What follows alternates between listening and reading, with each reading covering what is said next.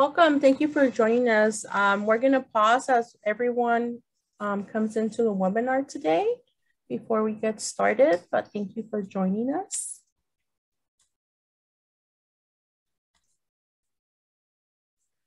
Thank you for joining us for our next edition of our 49er Industry Chat. My name is Noemi Guevara, and I am the Director of Alumni Engagement here at California State University, Long Beach. Before we start, I want to let you know the session is being recorded and it will live on our website at csulb.edu/alumni.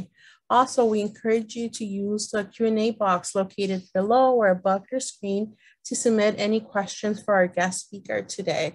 And now it's my honor to introduce our speaker. Dr. Kopczak pursued his undergraduate degree at CSULB with the goal of becoming a professor and researcher. Upon completing his master's degree at CSULB, he began working at the Cabrillo Marine Aquarium in San Pedro. He was accepted into the Biology Ph.D. program at USC, focusing his studies on the forests of kelp commonly found along our coast. He held a research position at North Carolina State University, then returned to Long Beach to become the founding director of the UCLA Ocean Discovery Center at the Santa Monica Pier. He developed plans and worked with architects to build the new Science Education Center beneath the historic carousel. Later joining the California Science Center as curator of the expansion and aquarium built in Exposition Park, where his work in informal science education continues to date. Please join me in welcoming Dr. Kopczak. Thank you so much for joining us today. You're welcome. I'm very happy to be here. It's very exciting to be able to come back. As the intro screen showed, and I think has been put out there, I have a long history with Cal State Long Beach, having 3 different degrees, 2 graduate degrees and an undergraduate degree from the university. So I'm very happy to be able to share my experiences and hopefully provide some thoughts to some current students or former students about my background and my history and how I went from Cal State Long Beach on to where I am today. So I'm going to go ahead and share my screen. There we go. Bring that up. Whoops. Share.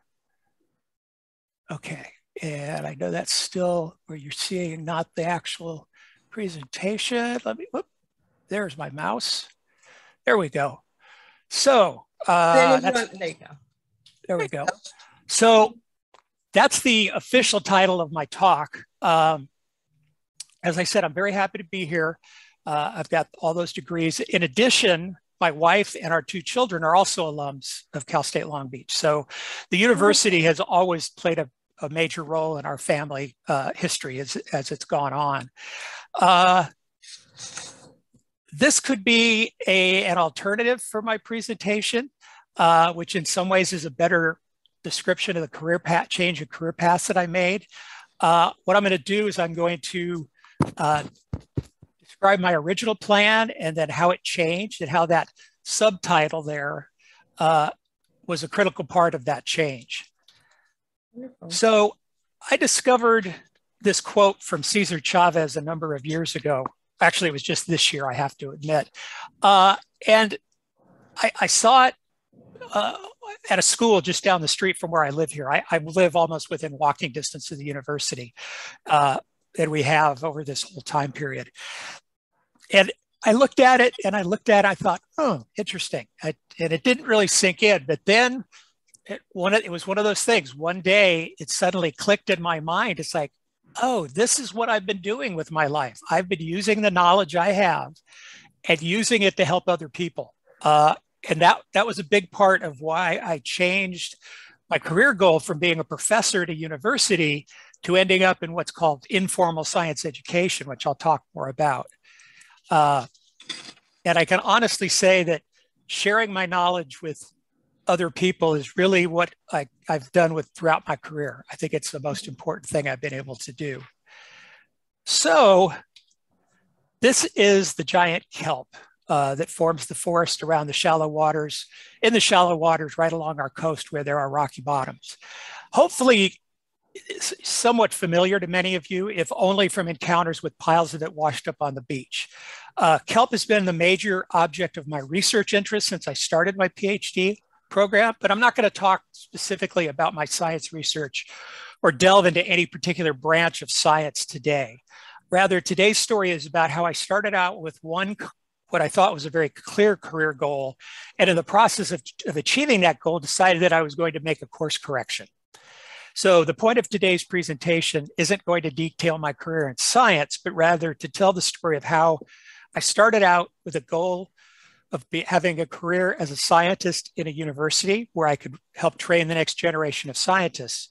But then I made the switch to a career as a museum curator in an informal science education facility.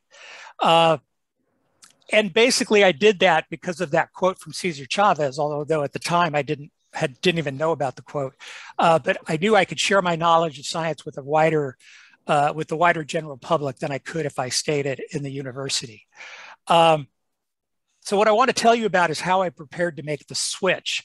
And what I'll say right off is that I still, for some reason, I was an undergraduate at Cal State Long Beach from the fall of '76 through the spring of '80. But I still have this one very vivid memory of sitting outside of the, at the time, which was called Science One, lecture halls. And I remember hearing behind me, I heard some of my classmates having a discussion about all the plans they had made, how they were going to take this class, and the next semester they were going to take that class, and then in the summer they were going to get this job. And it sounded like they had everything completely planned out. And I just remember thinking, boy, I really must have screwed up somehow because I don't have anything like that planned out. And I'll say up front right now that this won't be any kind of a recipe or set of steps that you could follow to make this happen. And I sort of went in and out in a sort of an informal way, but I'll share that all with you as I go along. So since few of you, if any, have heard of informal science education, let me define that phrase. As anyone who knows me can attest, though, that I'm quite fascinated by Macrocystis porifera, which is the scientific name of the giant kelp that you see on the screen.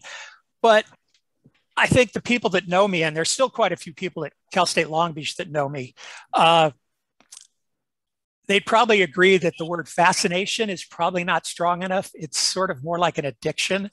But I didn't always have that focus on kelp. In fact, I started my scientific career studying fish ecology at Long Beach State. But first, let's go back and take a look at a comparison between formal and informal learning, so at least you have that basis. Formal learning, and the differentiation here as we go through this slide on the two columns, formal learning is basically what happens in a classroom. So when we're young, depending on how far we go in school, through high school at least, or through college, all of our learning is formal learning set in a classroom. Formal learning is structured. It's an explicit organization, and it's, or what we would call the curriculum. It is goal-oriented insofar as it has to fit into the timeline that's set by the school calendar. And the professor or the teacher will decide, okay, we're going to cover these chapters in this period of time. There's going to be a test here, all those sorts of things. So it is led, ultimately, it's led by an instructor who generally, especially at the university level, is an expert in their field. On the other side of this chart, and the main difference is that informal learning is what happens outside the classroom. And there are some researchers in the field of informal science education. I will mention that when I first started at the California Science Center 20 years ago or so, there was no real theory or understanding of how people learned in settings like museums. But in that time span since then, a whole framework of theory and research has been conducted to understand how people learn in these settings. The other part of the research the same group did indicates that, you know, if we think of our entire lifetime, The time we spend in a classroom, which is in the younger part, the early part of our lifetime, that represents only about, on average, 5% of our entire lifetime, which means 95% of our life we don't spend in a classroom. And that's where so much learning comes in. Let's see, I don't want to get too far off of my notes here. Try to keep everything on happening. Okay, so informal learning happens in a classroom. And the other big difference is that it's led by the learner themselves. So it's self-led. You are essentially the instructor. You are making decisions about how I want to engage with this information. How long do I want to spend looking at it? So much of this for me is in reference to a museum. So how long do I want to spend at this exhibit, or how long do I want to spend in this gallery? And it's up to you to make those decisions.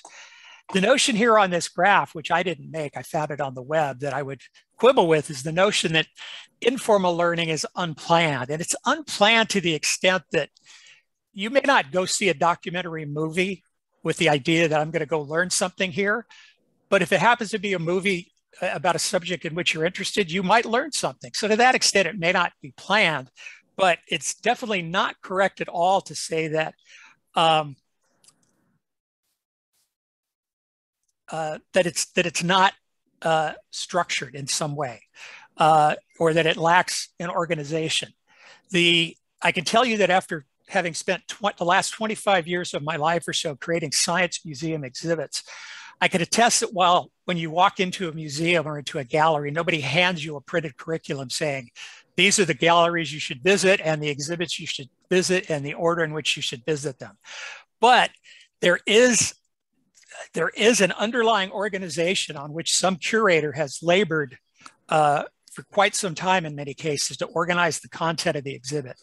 A good exhibit will be well organized, and the curator and the development team will have made decisions about what parts of the topic should be kept in and what could be left out. So again, it's not that there's no organization there. Museum exhibits also have goals, and the major sort of goals is we hope the visitors come away with some clearer understanding of the topic that was presented. The major difference there is that there's no rigid timeline. We don't have to fit it into a school year schedule. So the learner can take their time. They get museum fatigue and leave, come back on another day, however they want to do it. Having already talked a bit about informal learning, I also want to mention that you may hear it called, and I'll use this term probably later on in the talk as well, as free choice learning. And that is to distinguish that it is the learner, not an instructor, who is choosing what to learn and the order in which they'll encounter the subject matter. Now, I want to make clear that informal learning is not limited to science. Informal learning can occur in any field in which the learner is interested. You can learn informally about history or about geology, any non-scientific field. Not that geology isn't science. I know we have at least one former science major, geology major, and I'll just give them a shout out. I think sometimes I've become very interested in geology in my later life, and I think in some ways, if I had to do it over again and it was influenced a little differently, I might have gone into geology. But anyway, it's an amazing field. Wonderful. So I did have a question, because you're talking about informal learning, and just yes. At the various locations you've worked, you've been able to marry that informal learning with that service component that you were talking about. Mm-hmm. Like, I know, at the Cabrillo Marine Aquarium in San Pedro, one of your first jobs, like, I know as a child, as an inner city, we would take the bus there, and we were introduced to that center with LAUSD. They had a partnership, and what a great opportunity for kids to really learn and appreciate, the conservation of the Southern California beaches, and sharing that informal learning with also that education component. Yeah. Can you share a little bit about what it was like working at that place? Oh, it was great. And as I'll get to in my presentation as I go along. I've actually worked at Cabrillo twice. Okay. So it's also sort of like home to me. It's where I really got my first opportunity to, so to speak, get my feet wet. It was as a part-time aquarist. Actually, I got my hands wet because I spent most of my time staffing the touch tank and helping kids and adults learn about the different species that live between high tide and low tide along the beach. And so that's where the education part comes in. I also spent a good deal of that time, and I'll circle back to this too, as an aquarist caring for the animals. So I learned quite a bit about that. And those are two of the examples of my sort of taking a side detour into informal learning and then coming back into more formal education about my career. Yeah, it's great. And it's really fantastic when, you can see kids,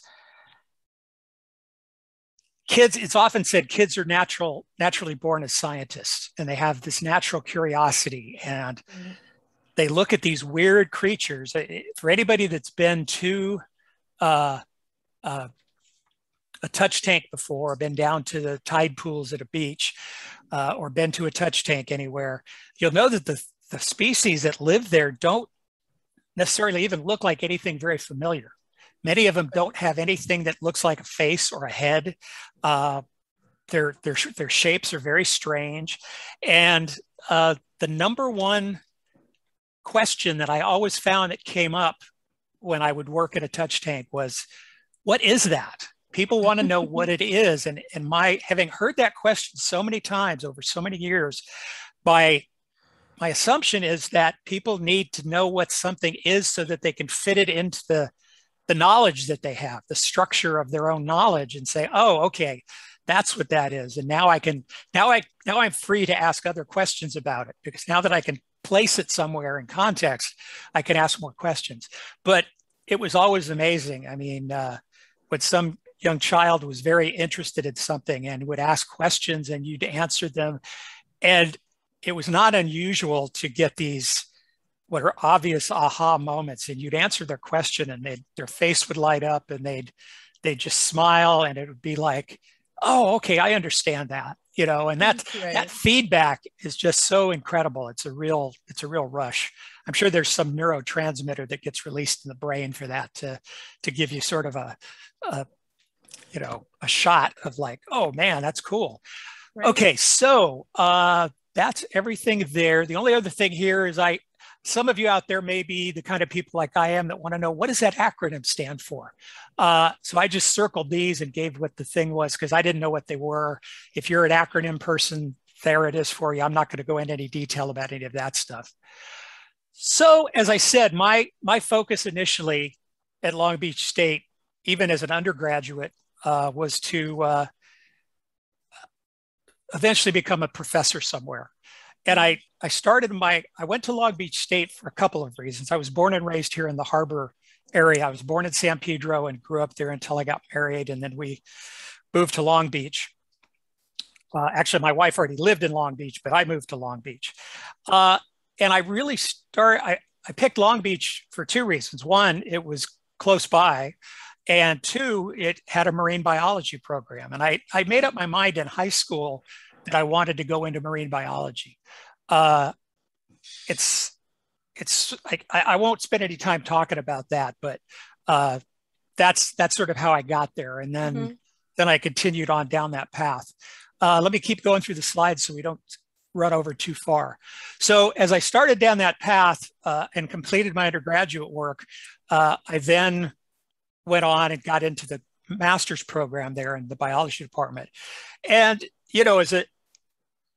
it's sort of like the apprenticeship of going on in the academic side of things, is that graduate students have to sort of do things that the faculty members don't want to do or other people don't want to do. So one of the first jobs that I had as a master's student was as this picture shows, you might not understand it, but I was in charge of getting fish poop out of buckets of seawater. Now, I'm not going to go into any detail right now about what that's all about, But if there are questions at the end and if there's enough time or whatever, I can talk a little bit more about that. But that's what that picture was all about. So let's go back here. So in terms of going from my initial formal career goal of being a scientist to becoming an informal science education expert, the first part of my pathway looks like this. So I have a few slides here. There's like 2 or 3 more of these. In terms of getting from the academic side of things into the informal science side of things, there are 2, actually 3, and maybe more entry points to which you could go. There's what I call the academic entry point, which is in red there, and my academic experience shows up down in that yellow box in red.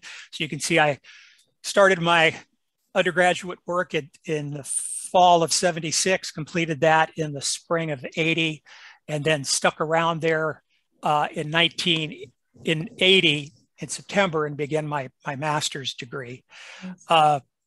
Let's see. So you'll see those same colored pathways. And you'll notice at the end of the master's degree, when I completed that, I ended up at the Cabrillo Marine Aquarium. And I already talked about that. Now, part of the reason I stayed to get the master's is because, well, for one thing, I was the very first student in my family, member of my family, to actually enroll in and then eventually graduate from a 4-year college. And I was the very first member of my family to go into anything like graduate school. So I had nobody that could tell me what the heck is all this about and what do I do and how do I do this? So I ended up, although my goal was to get a PhD. But because I didn't realize I had to get my applications in, I missed that year after my undergraduate, or the time I should have been making those applications during my undergraduate work. So I didn't get any offers to get in any place. So I said, okay, I'm gonna stay here. I'm gonna work in marine biology. I'll work in fish ecology on a project that had to do with fish poop. So maybe we'll hear more about that later. Yeah. Dr. Kopczak, did you rely on any faculty member to guide you to say you should consider jumping into your master's right after? Yes, at the time, it was towards the end of my undergraduate that I took some of the elective courses, one of which, although I can't believe that was an elective. And if it wasn't, I don't know why I took it late at the end. Dr. Richard Bray was the ichthyologist, the fish scientist at Cal State Long Beach in the biology department at the time. And I struck up a relationship with him and talked to him. And I told him what I was interested in doing and all of that. And he gave me some advice that honestly I didn't necessarily listen to, which was part of the problem here. And I'll go into that briefly in a moment. So yes, he helped me a lot. He really talked to me about, and I'm going to pass on his advice to me, to everybody who's here today. Wonderful. Let's see. Okay, so there we go. So moving on from my time at Cabrillo and my work at Cal State Long Beach, I spent the fall, winter, and spring of 84, 85 applying to PhD programs. I applied to UC Irvine and to USC. I got accepted at both. I ended up going with the USC offer because that was going to be a chance for me to work with kelp. Had I stayed and gone to UCI, I would have continued on in fish ecology, which, not that there was anything wrong with that, but I had already developed my addiction to kelp at that point. So it was like, yeah, this is what I want to do. And then during that first summer, highlighted down here, my first summer at USC, I worked with a professor at UCLA, actually, as a scientific diver. So we went out, we worked off of a large boat out in the channel, working on gelatinous zooplankton. So they're not all jellyfish, but they're all clear and like made out of jelly that drift along with the currents. So we would go out, dive off this boat, collect these things and do different things like that. So that was a chance to get some firsthand research experience directly, which was beneficial. And actually this professor will come back up again later in my talk. So let's see here. Okay. Okay, so here, sort of in the middle part of this, is when I was doing my PhD at USC. So I was there from the fall of '84 through into the fall of '93, late summer of '93, where I studied the ecology of kelp forests. And oh, this is the same slide. Sorry, I'm talking over the same thing. Here we go. So I finished up my PhD, and this is the period in time when I started thinking more about what am I going to do after I finish this PhD. And as I was getting close to the end of that, I began to question whether or not academia was really where I wanted to be. And just sort of my thought process was that I could stay in academia and pursue my research, which I loved, and write scientific papers that, maybe a few dozen people in the world would read. Or the thought I had was maybe I can figure out a way to take what I know about science and share it somehow with a wider audience and increase what is now commonly more understood to be the public understanding of science. So that jumps back to Cesar Chavez momentarily. Mm-hmm. I mentioned a postdoc, and a lot of you may or may not know what that is. As it turns out, because of the number of PhDs that get produced in this country every year, there's a huge amount of competition for faculty positions. And you have to be the cream of the crop to come out of your PhD program and get a faculty position. And so what happened is that began to become more common. People would go off and do these things that are called postdocs or postdoctoral research positions. And it's essentially another apprenticeship, really. So you'd go out, you'd find a professor at usually at some other institution. It doesn't have to be, but usually it is. And you could make a change in direction at this point too, in terms of what you're doing. And you do more research and you publish more papers. And it's really because the papers are the real currency for getting a faculty position somewhere. So the more papers you have on your resume, the stronger it looks and the more likely you are to get offered a position. I did get offers for postdocs at North Carolina State University, as well as at the U.S. Department of Agriculture's Agricultural Research Service Station in Houston, Texas. I ultimately accepted the position at North Carolina State, which turned out to be definitely a good decision because it really helped to show me that ultimately the academic route was not really going to work out for me. I left North Carolina State a little more than 5 months after I got there and returned to California, where essentially I made the permanent transition from academia to informal science education. The problem with postdocs is they don't. I won't go into all that now. I don't want to use up any more time than I absolutely have to. When I got back, I reached out to people I knew here, including that professor at UCLA, and it turned out he had a National Science Foundation funded program, and they were going to build a small, essentially the easiest way to call it was an aquarium down in Santa Monica at the pier, underneath the carousel actually on the pier. And because of my previous work with him, he said, yeah, you might have the kind of skills we need to be somebody who could get this thing going. Because right now the building is full of trash, or was full of trash, and it needs somebody to guide it along. So I took the position. I was responsible basically for working with the university architects to sort of lay out, design the space, determine sort of what the programming would be like, all of sort of the nuts and bolts. We got the center open finally, and I helped to operate it as the director through the first school year and then that following summer. And then the university decided to make some changes in the operation of this rather unique feature. Not many universities have their own little aquariums. There are a few, right, but this one was quite unique at the time.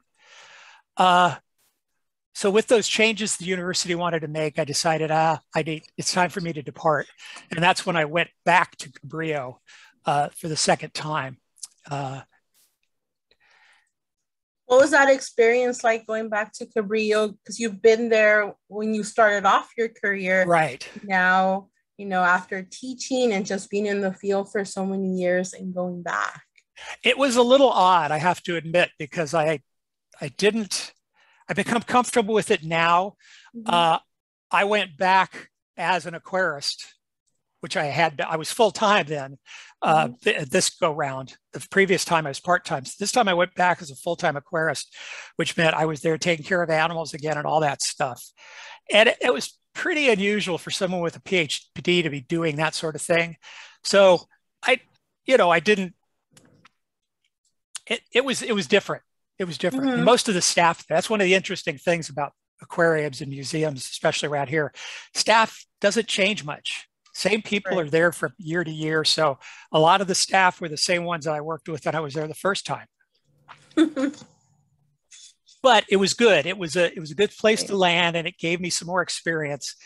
One of the cool things about Cabrillo, if you've never been there, is because of its location right down on the beach in San Pedro, the staff will often come in from having been out on the beach and having collected some marine organisms that they'll be carrying in a bucket. And it's not at all unusual for them to set that bucket down in the middle of the exhibit hall and have kids come over and adults, and they start talking about this stuff.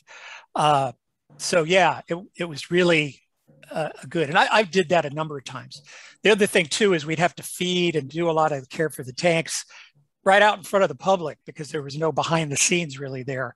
Mm-hmm. And so that led to a lot of discussion and commenting and conversations with the guests as well. So it was interesting. It was very good for me. It really helped to solidify my credentials, so to speak, in informal science education. Let's see. So once I got to Cabrillo, the other thing I did was I kept in touch with many of the advisors who helped me as part of the Ocean Discovery Center project. And that paid dividends because in early '99, one of the advisors who was from the California Science Center that I'd worked with and that I'd known for years contacted me to let me know that they were looking for a curator for the new expansion project. And because of the topic, which was ecology, she thought I'd be an excellent candidate for the job. So I applied, I got interviewed twice, and I got the job. And to use that old cliche, the rest, as they say, is history. Right. So just touch on something important. Our students and our recent alumni, that power of networking, how important it is. Yes. Really build out that network. Yeah. Yeah, it really is. It made all the difference in the world to me. The interesting thing was that advisor from the Science Center had been a graduate student at USC. So I knew her then. She also ran the lab, the USC lab out at Catalina. And while the Ocean Discovery Center thing was going on, there was this sort of rumor going around the local science community about the fact that, well, somebody's building an aquarium at Exposition Park. And it was like, And I found out, well, the Science Center is redoing, or it wasn't the Science Center, the Museum of Science Industry is redoing itself and all this stuff. So I talked to her and I said, look, I don't know anything about the project, but from what I've heard, I'm very interested in that project and would like to know more about it when the time's right. So she reached out to me and said, this is it. This is the position I think you'd be ideal for. The scary thing was that I went ahead and applied, and that was probably in March or April of '99. And in June or July, I got another email from her saying, well, we're still looking for somebody to fill this position, and I hope you will think about applying. And I responded to her. I said, I did apply. I sent my stuff in right after you told me about it. She said, oh my gosh. So she put me in touch with her administrative assistant who helped track down my material in HR. And it was like, yeah, okay, we got your material. We're going to set up an interview to have you come in and talk to the folks. So yeah, that network, and I will admit my network is not as strong as it probably could or should be because I'm an introvert. So it's hard for me to walk up to people and start introducing myself. But if you are an introvert, try to get over it and make those connections as much as you can. So while I was, let's see, that's that. I can move on here. So back to a little bit of academic work. As it says here, I began my career at the California Science Center as the Curator of Ecology, although my title has changed over the years, on December 1st, 1999, and I'm still there. There's one part of what is called the Ecosystems Gallery that we deferred building when we first built it. So I'm hoping to be able to stick around and get that part developed eventually in some reasonable time in the future. So I dove into the development of what would be the first planned expansion of the California Science Center since it opened in February of '98. And this was really my first detailed exposure to the field of informal science education. While it took longer than expected to get the project going, which is often the case with really large projects like this, we actually doubled the size of the gallery capacity at the Science Center with the opening of Ecosystems. Between working with guests there, and then we had opened in concert with the LA Unified School District, we opened a kindergarten through fifth grade charter elementary school at the Science Center. And I worked extensively with the students there over the years.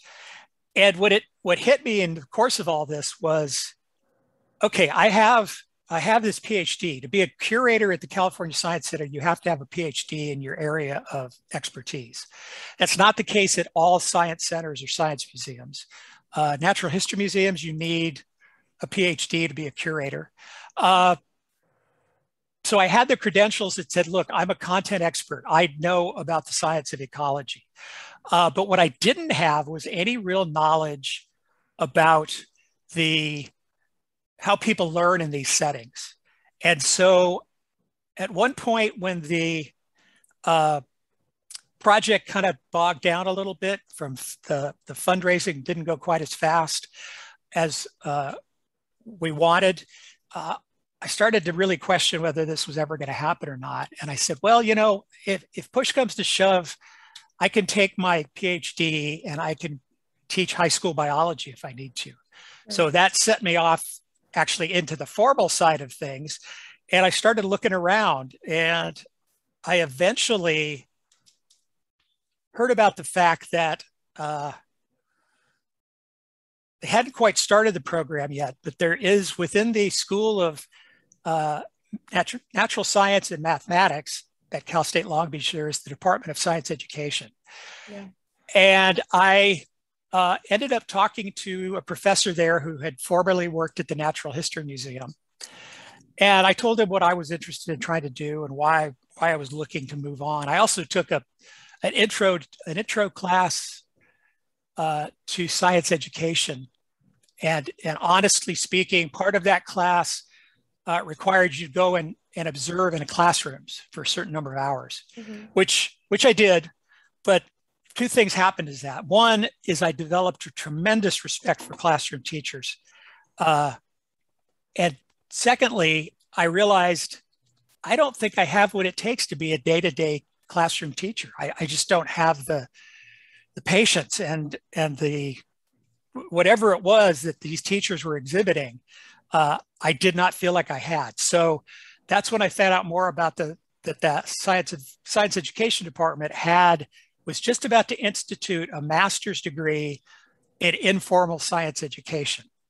And I knew that would give me the background that I needed to know about how people learn in these environments, which could be a springboard for me to get into an education department at a museum or something like that. So anyway, I got that. I now had that kind of background. And I really like to think that getting that degree, that Master's of Science Education and Informal Science Education, really had a positive impact on the exhibits that I developed after completing it. So it was very useful. So I'm almost done here. I know for anybody who might be contemplating a career transition, the thought of that probably in your mind is something like this. It's like, what, are you crazy? Changing careers? Scary. I'm gonna end up face down in that river in the bottom of the canyon. How or why would I do that? And yeah, it certainly could look like that. doesn't have to be quite as scary as all that, though. And again, I'm not claiming that I had all this planned out, but what I ended up doing was, let me back up here. I don't know if you can see my mouse very well, but I inadvertently built little bridges that took me over to this other side. And so I was able to go over there and hang out, figure out what was going on, and come back and keep working on my academic credentials and then go back over. So if you take a little time, and part of it is you may not have any idea of what's over here. And I would admit, jumping from something you know here to something that's unknown over here is not something most any of us would want to do. So I managed a way to at least informally get over there and see what was going on. Mm-hmm. So that lack of knowledge of what was happening, so much of this for me was on the fly. The exhibit bogged down, so I looked at getting my science of education degree, and this happened, so I ended up at Cabrillo. Fortunately, because of those sorts of two sides of my career, I was able to pull this off without too much stress or strain. And probably, and I'm not trying to toot my own horn too much, I did that Master's of Science Education degree while the new building that would house the exhibit that I had curated was under construction at the Science Center. And I was deeply involved in that project. So yeah, I started in the fall of 2006, which is when we broke ground. And I graduated in December of 2012. So it took me about 3 years, but it was very, very much worth it. I know we're up against a little bit of time, but yes. I do have various questions that came out through the chat that I want to pass along. One of them from our audience member is, what is the reason you chose marine biology? Their problem right now is it's to make a hard decision about which area they need to study. There's so many areas about marine and oceanography. What they're interested is in environmental protection. Do you have any suggestions for them? Let's see, let me condense this down as much as possible. This is sort of another cliche in my background is I got interested in marine biology because I got very interested in scuba diving when I was in high school, basically. I had grown up watching reruns, at least, of a couple of shows that were very influential on me. They're shows that maybe nobody who's on this call would remember, but one was called Sea Hunt, and it was starred Lloyd Bridges as, I don't know what he was in the episodes. He was like some kind of an investigator or something, but he was a scuba diver, and he'd go out and he'd like investigate crimes and stuff or something. And that just really, not that I wanted to be an investigator, but he was underwater. And it was like, I grew up in San Pedro around the ocean. My father had been in the Navy, although he'd been retired by the time I came along. So my family always had a connection to the ocean. The other show that really, and it probably pushed me into the biology side of things, was I grew up at the time of and watched the Undersea World of Jacques Cousteau. And I was just blown away by all the different amazing marine creatures. And so that's really, I think, what pushed me into the biology side of things. Honestly, my math skills were not good enough to have been a competitive oceanographer. As an undergrad, I didn't do well in the simplified calculus class I had to take for that major of marine biology. And while I went back to it during my first master's and was doing quite well, I can't remember what came up, but I had to drop the class almost at the end. So that's the main thing that kept me out of oceanography. Although I think I would have loved being an oceanographer because it kind of jives with my interest in geology.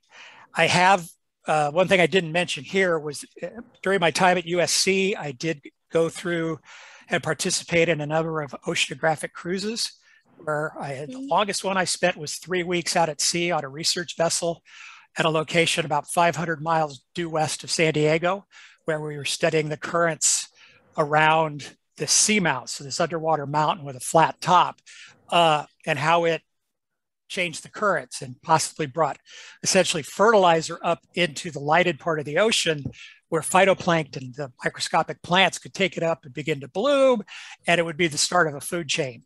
So yeah, there's so much today, though. The whole question of the conservation and everything is a key one. I mean, for years and years in ecology, and that's one thing I tried to address in ecosystems, I still remember very clearly that you would get a book about science, ecology, or whatever, and you'd flip through it, and what I always remember was that there'd be like 2 chapters at the end that even dealt with human beings. And it always struck me as odd because I don't know, there's a whole sort of discussion about this, and human beings have always sort of looked at ourselves as a little different than anything else. But it was like, but all of the things that are in this book apply to us every bit as much as they apply to a buffalo or a tree or whatever. And so these processes, these rules, if you will, apply to humans as much as to all these other animals. So why don't these books deal with the human side of things more? And that's really what I think a lot of environmental science has done, which I think is a good thing. And the other thing that's changed a lot too, that may or may not help the questioner, is that environmental studies now focuses mostly on human things. And scientists, for so long, we would study undisturbed environments, pristine environments. And the fact of the matter now is we pretty much know that there really aren't any pristine environments, unfortunately, on Earth. But there are scientists who are studying how humans interact with ecosystems and all that. So I think there are those opportunities there. And again, I think it all depends. I got very interested in the organisms, which took me into the marine bio. My weakness in math kept me out of oceanography. But I do think environmental studies is an important field, and getting a better handle on how we fit into all of this. Because I think the only way we're going to solve some of these problems is if people begin, the average person, the people that I can reach by being at the California Science Center, understand, and that's really the message of the Ecosystems Gallery, is that the stuff you're going to learn about in here, about all these ecosystems, applies to us as much as it applies to any of the animals or plants you're going to see in here. And right. So if we can get that message out to people, then I think we'll be in pretty good shape. Wonderful.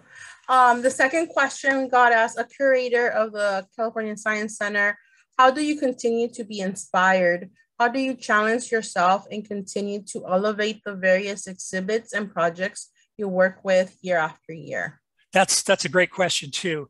Yeah, we have, it's a little hard at the Science Center. I was very fortunate when we opened Ecosystems that we applied for and got a grant from the state of California at the time under Proposition 84, which ultimately, and this is largely unheard of because at so many places, these big projects get funded by a very specific budget where the funding is raised for it. This Prop 84 grant provided me with $1 million that I could use to go in and add new exhibits and upgrade some of the existing exhibits. So there's that. We have other plans of moving forward. The one exhibit that showed up earlier that you may or may not have noticed is the dogs exhibit, which was the traveling exhibit. And I did that. That came along because the producers of an IMAX film, and we have an IMAX theater at the Science Center, right, that know our CEO very well, contacted him and say, hey, we're doing this new IMAX film about dogs and all the amazing things dogs can do and help us with, and service dogs and rescue dogs and all these things. And it turns out our CEO is an absolute dog nut. He'd been talking about doing an exhibit about dogs for years, and that was the catalyst. And we went out and talked to local funding groups and said, this is what we want to do. We want to develop an exhibit to go along with this movie. And the Annenberg Foundation, they had been doing a lot of stuff, and they said, sure, we'll fund it. And so that's how that came about. But yeah, in a lot of places, the funding comes through for a project. And then once the project is over, it sort of all shuts down. we've had the problem at the Science Center because the state of California clearly understands the need to operate facilities and things, but what they don't understand is how a museum needs to continue to upgrade their exhibits. And so it was easy to get funding to do new things from the state. Not easy, but easier. But it was very hard to get funding to go back and renovate anything. So we were lucky just in the last 2 years. Our two initial exhibits, the World of Life and Creative World, had both gotten to be 20 years old, and the science in them had just become outdated. Right. We were very lucky, and in my 25 years or more in this field, I've never heard of this happening. We had a couple. The husband is, I think, a trustee on the Natural History Museum, and they're really well off. Well, they approached Natural History and said, "Hey, we want to fund the development of an exhibit about reproduction." And Natural History, we think, said, "Well, honestly, we don't really know. That's not the kind of exhibit we would do. That's not a topic we deal with. But we think if you go and talk to the folks at the Science Center, they might be interested." So we definitely were. We ended up tearing out the World of Life, the old Life exhibit, and replacing part of it, which will eventually be completed and expanded, with a big grant from these two people. And it was really great. It was sort of another unheard of thing, but we just opened that in June, and it looks at how life reproduces itself and all the different ways that happens. Wonderful. Another question, what are some options for scuba diving through aquariums? Do they offer certification programs? Most of them, I would say, do not. I think the Aquarium of the Pacific did, maybe still does, but I can't say for sure. I know at the Science Center, we do have a volunteer diver corps, but we don't train incoming divers. You have to come in already certified. What we do offer, and which also the Aquarium of the Pacific offers, is if you are a certified diver, you can get trained to become what is known as a research diver, scientific diver, which is required. There's a whole long history behind that I won't get into. So you can get that sort of advanced training, but yeah, not many offer the basic beginning training. I am a scuba instructor, and I have done private lessons and things. The biggest thing that's an impediment to that, and it is for most instructors, is finding a swimming pool, because you got to do you got to do training in a swimming pool. It's required. And if you can't find a swimming pool that meets the requirements, it's very hard to do. So it's something I do, something I love. I also have become an instructor who can train people with disabilities of different kinds to scuba dive. So I got that certification in 2017. And in 2018, I've certified my first student. She's a young woman who had been a paramedic. She's what's called hemiplegic, which means half of her body, and for her, it's a vertical section. Her left side is essentially paralyzed as a result of, I think, a botched surgical procedure. So she can do a lot of things. The training to train disabled people through the Handicapped Scuba Association that I took didn't include any mention of hemiplegic. So when I first heard about that, and I heard about it from her girlfriend, who I had helped train prior, and she's a paraplegic, she was injured in a car accident, I honestly thought, what the heck is she going to just swim in circles? I mean, what's going to happen here? Turns out, no, she actually passed the class with flying colors, and is a good diver. She can even rescue a able-bodied diver. So I do those things. I don't do them very often because, unfortunately, as the costs of things like the pool and my insurance, I have to recoup those somehow. And unfortunately, if it's one student, then I have to charge an awful lot of money to be able to do it. So, but I am happy to try to talk to people and try to point them in directions to get the training they need if they'd like it. Wonderful. So I know we're up against time. Any final words you want to conclude with today? And also, if any of our audience members want to connect with you, how could they connect with you? Yes. No, I'm not sure you're on LinkedIn, or if you want to, they could contact us and we can connect you. Yeah. Any final thoughts you want to share with our audience today? Yes. There's two, one related to each of the things you mentioned. I'm going to skip this one too and go to this one. So you remember I talked about kelp early on. I was able to, through all this, maintain my interest and ability to deal with kelp. This is a photograph of the kelp forest exhibit at the California Science Center. All of the algae that you see in here, all of this stuff that looks like plants, and algae are not plants, they're different. I won't go into that. All the brown stuff, the giant kelp there, all this green stuff in the back, all this red stuff here, that's all live algae.